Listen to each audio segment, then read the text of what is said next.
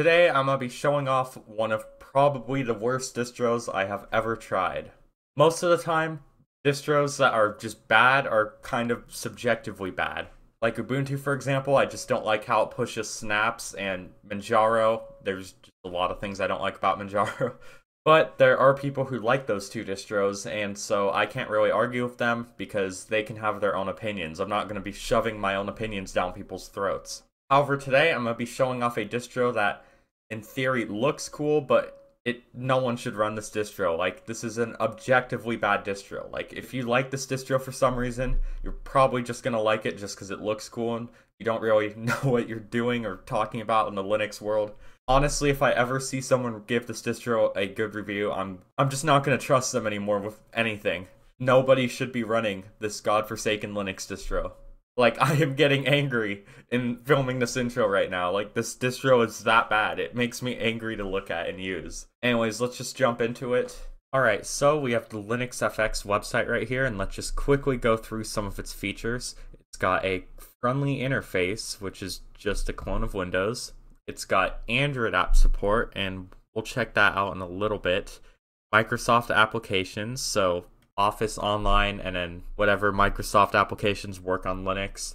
WX desktop interface, okay. Personal Assistant, okay. Didn't Windows 11 remove Cortana because no one was using it? Or I could be wrong, but I'm pretty sure. Hold up. Oh, okay, I'm wrong. It's only for the first boot experience, whateve. And then exe and MSI apps using Wine, blah, blah, blah. Then we have a Cinnamon version, which is supposed to look like Windows 10, although I don't think it does that good of a job. It just looks like a Windows 10 theme on top of Linux Mint. But the impressive one is its Windows 11 theme based on Plasma.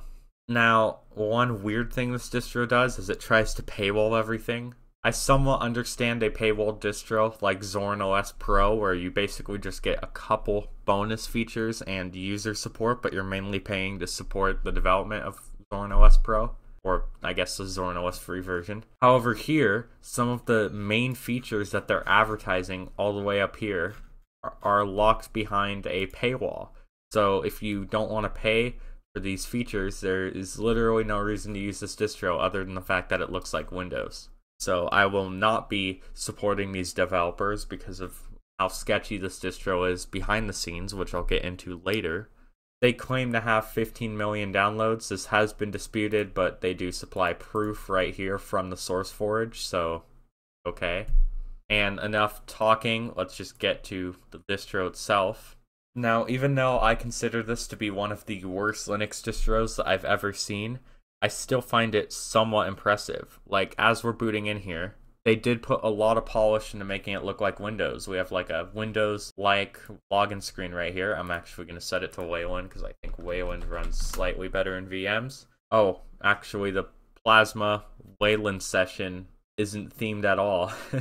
I was just talking about polish, but I might have spoke too soon. I guess we're going to have to switch back to the Xorg session in order to get the custom themes that they supplied. So this distro is anti-Wayland, so I guess you're forced to use Xorg if you want the benefits. But it does have polish, like that's a Windows like boot screen. So it is quite impressive. Like, there are some interesting features in here, like I was testing this earlier, I forgot Plasma has like saved Windows. But its setting manager is quite impressive. This is a setting manager built from scratch, different from Plasma's setting manager, and it looks just like Windows 11 does. What? What the hell just happened? What? Quality. A few moments later. Okay. What the hell is going on? I'm actually confused. It's prompting me for an update now, I think. Why isn't this just going through apt? Why is this a separate thing? Oh, it is going through apt, but why does it have to like prompt me? Why can't it just update it when I update the rest of the system? I would honestly rather use Windows 11 in S mode than use this piece of garbage. Alright, it's saying I am in trial mode. I am not activating this. Let's just quickly go through just some quick system stuff just to look through it. So it does have like a Windows 11 like start menu. Like, if someone who's somewhat technical, even like not even just your mom, like someone who actually knows their way around computers, you could probably fool them a little bit thinking this is Windows 11 until they like try and go in the control panel or something. Anyways, we have a lot of pre-installed junk that most people aren't going to use, and there's a lot of proprietary stuff on here for no reason. For example, why is AnyDesk installed on here out of the box? It's not even a Windows 11 thing. It's not like every Microsoft Windows install comes with AnyDesk or even any remote desktop software for that matter. What's this chat app right here? It's okay, it's just Microsoft Teams. Chrome, Helloa. I'll check that out later because that's like their Cortana clone. Cody's on here for some reason. We have our Linux effects tools, Microsoft Office Online, but also we have OnlyOffice down here. Steam's on here. There's just a bunch of apps that like shouldn't be pre-installed on here at all. Edge is the default browser. I don't mind Edge. I find it to be Linux's best PDF reader, but it's weird to have Edge as a default browser for a Linux distro. Now let's look at some of these Linux FX apps. We have Linux FX Android. Could not find any Android. Okay, just download it. Is this just going to run a VM with PrimeOS? What is this? I'm pretty sure this is literally just going to run Android inside of QEMU. Like, come on, if you're going to do Android apps, at least do it creatively, like using Waydroid or Andbox, just something native. Why just a VM with Android in it? Yeah, this is literally just PrimeOS in a VM. Wow. Alright guys, I'm going to be adding Android app to RizzyOS, and it's just going to be PrimeOS in QEMU, guys. Linux FX Device Manager. This is just hard info, I think. Hold on, let me check. Yeah, this is hard info.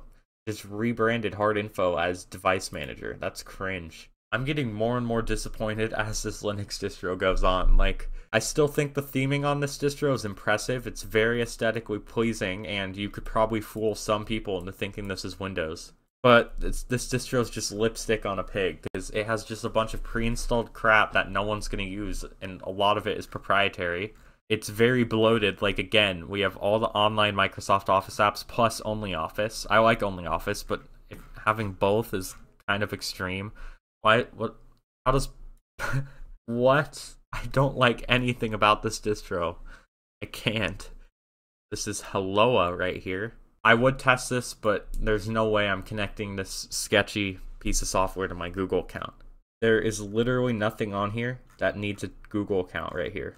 Kind of gone through everything that's interesting about this distro, but let's go through some of the controversies, because just like Windows, this distro has some data collection. In fact, not only do they collect data, but they actually had a data leak, and it got leaked in the funniest way possible. All this guy did to receive this data leak is install BPF trace, monitored for MySQL connections, try and activate Linux FX, and then he was able to get the entire database login for the database, and he just ran that through MySQL dump. Can't get any sadder.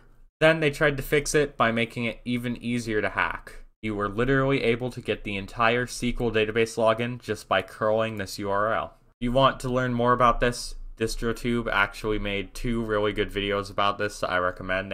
He has this one right here, which goes over this article, and then he has a second one for this article right here. Overall, if you're thinking about trying this distro, don't. It's literally just Linux trying to be as close to Windows as possible, but the thing is, there's a reason you aren't using Windows if you're using Linux. If you really want an operating system pre-installed with proprietary software you're never going to use, and if you really want to get spied on, just use Microsoft Windows. In fact, I would trust Windows far more than this distro. I don't trust this distro at all, like not one bit. This feels like, you know, those Chinese knockoff phones you can buy on Wish that run like a custom fake version of iOS if it's an iPhone knockoff. This feels like that, but for a PC operating system. That's what this feels like using. I would also not recommend even running this in a virtual machine because they have been caught with the SQL database data leak. I just wouldn't trust them at all on my network or anything. And overall, anyone who gives this distro a good review should immediately lose all credibility. They're the type of people who are probably just going to recommend a distro just because it looks cool while doing no other research.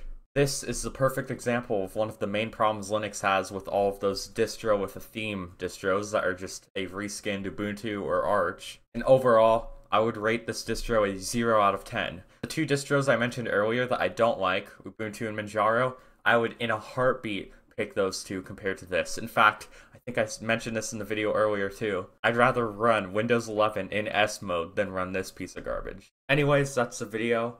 Thanks to my Patreon supporters who contribute $5 or more, Frank, Tech Hut, Jim Peter, Sam Covett, and Mitchell Vantino, and I'll see you in the next video.